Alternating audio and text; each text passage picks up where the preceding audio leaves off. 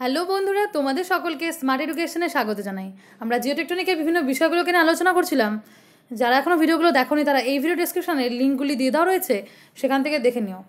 এবং আগের দিনে জিওটেকটনিক থেকে 50 মার্কসের একটি মক টেস্টের ব্যবস্থা করা হয়েছিল, তার সঠিক উত্তরগুলো আমরা এই ভিডিওতে আলোচনা করব এবং কার স্কোর সবচেয়ে বেশি হলো এবং কে সবচেয়ে কম সময়ে সঠিক উত্তর দিতে পেরেছে তাও আমরা এই ভিডিওতে জেনে নেব।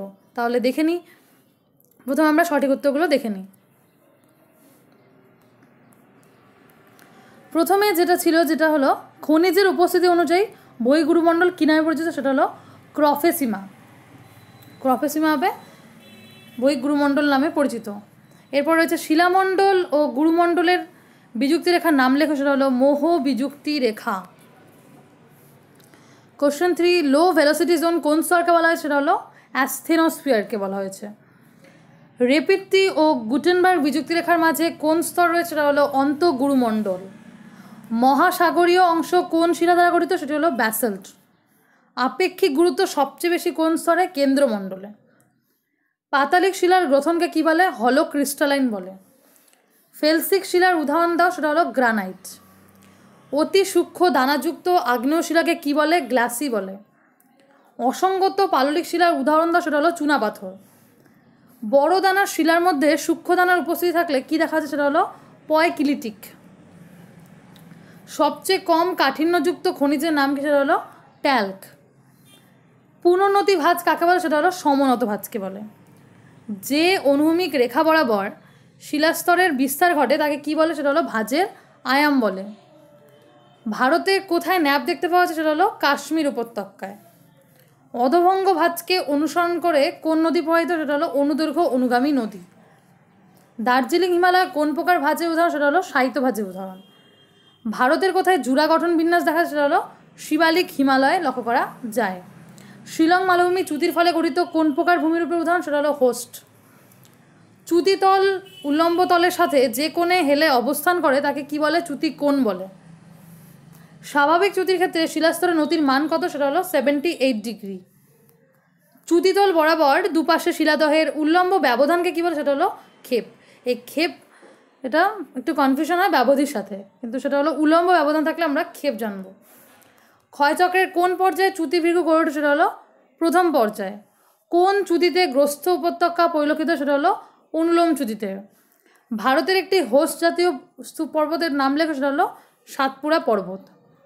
এবং রয়েছে মহাদেশীয় সঞ্চরণের বিষয়ে প্রথম ধারণা দেন কে, ফ্রান্সিস বেকন।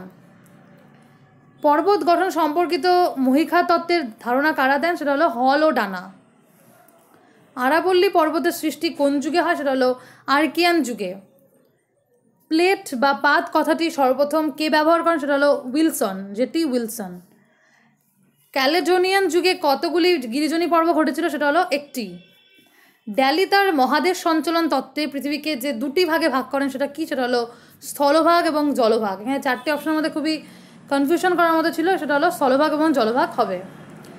জিওক্লাইন শব্দটি কে ব্যবহার করেন, সেটা হলো সেলবি। প্যানজিয়ার কেন্দ্রস্থলে কোন মহাদেশ অবস্থান করে, সেটা হলো কর্তো, সেটা হলো আফ্রিকা মহাদেশ। মেসোসরাস কি, সেটা হলো ক্ষুদ্র কুমির জাতীয় প্রাণীর জীবাশ্ম। এবং রয়েছে 35 নম্বরে, আটলান্টিক মহাসাগরের দুই প্রান্তের মধ্যে সাদৃশ্য প্রথম চিহ্নিত করেন কে, সেটা হলো আলেকজান্ডার ভন হামবোল্ট। ত্রিপদ সম্মেলনে দুটি সক্রিয় বাহু এবং একটি নিষ্ক্রিয় বাহু, নিষ্ক্রিয় বাহু কি বলে, অলকোজেন। এগুলো খুবই গুরুত্বপূর্ণ কিছু প্রশ্ন দেওয়া ছিল। এই অলকোজেন যেমন রয়েছে দুটি মহিখাতের মধ্যবর্তী মহাদেশীয় উচ্চভূমি যেখান থেকে এই পলি এসে মহিখাতে সঞ্চিত, সেটা হলো জেন্টিক লাইন। এরপর রয়েছে অক্ষাংশ বাড়লে অভিকর্ষের মানে কী পরিবর্তন হয়, সেটা হলো বেড়ে যায়। অভিকর্ষ অসঙ্গতি ঘটার কারণ কি, শিলার ঘনত্বের পার্থক্য। এরই সমস্থিতি তত্ত্ব কোন ধর্মের উপর প্রতিষ্ঠিত, সেটা হলো পদার্থের ভাসমানতা ধর্মের উপর প্রতিষ্ঠিত। সমস্থিতির ভারসাম্যকে সিমাটোজেনির সাহায্যে ব্যাখ্যা করেন কে, সেটা হলো লেস্টার কিং। কোন যন্ত্রের সাহায্যে নক্ষত্রের উন্নতি কোণ মেপে কোনো স্থানের অক্ষাংশ নির্ণয় করা হয়, সেটা হলো ট্রানজিট থিওডোলাইট। এইরি ও প্র্যাটের সমস্থিতি ধারণার মূল পার্থক্যের বিষয় কি, সেটা হলো ঘনত্ব। এবং রয়েছে কোন ভূমিকম্প তরঙ্গের ফলে শিলা সমান্তরালভাবে কম্পিত হয়, সেটা হলো প্রাথমিক তরঙ্গ বা পি তরঙ্গ। গৌণ তরঙ্গকে বলা হয় অনুপ্রস্থ তরঙ্গ। এখানে 4টি অপশন ছিল, তার মধ্যে হবে অনুপ্রস্থ তরঙ্গ।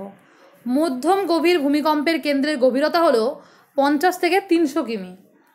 শব্দ তরঙ্গের অনুরূপ ভূকম্পীয় তরঙ্গ কি, সেটা হলো প্রাথমিক তরঙ্গ।